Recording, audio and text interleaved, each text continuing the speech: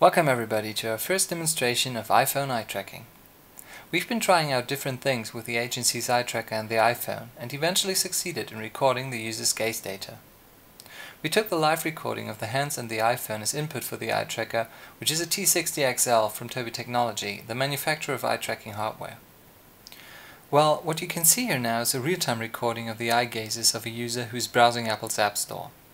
He's looking for a certain application, and as it is too hard to find, he has to use the App Store search function in order to get it. As you can see clearly, the eye movement can be divided into fixations and saccades. When you see a swelling dot, you can tell that there must have been a fixation of the eye gaze in a certain position. The lines connecting the dots are representing rapid eye movements in which the eye isn't able to focus on any information at all. These are the saccades. We think this tool has great potential for both usability optimizing and mobile ad awareness tracking. We call it the AppEffect.